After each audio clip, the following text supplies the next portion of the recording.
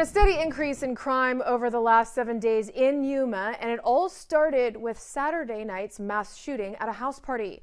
The latest evil actions have some residents concerned and on edge. Our Samantha Bird shares a recap of what's transpired and how locals are feeling about the rise in violence.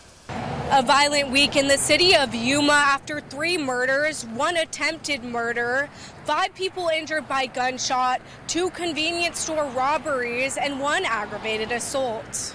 Yuma locals sharing concerns about the influx in crime. I'm scared for my kids. That's what I'm worried about. I'm scared for my kids. Because, if I'm gone, who else can watch them? Skylar encourages people to be mindful of who they surround themselves with. As long as I stick with the right crowd, I'm good. The Yuma Police Department says so far in 2023, there have been 3 homicide cases in the city, leaving 5 people dead. 3 of those deaths occurred this past week.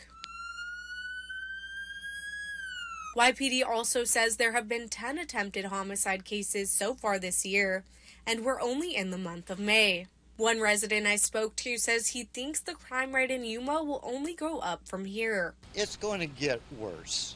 It's going to get a lot worse. Donald Trump isn't going to be able to do it. Biden isn't going to do it. Nobody is.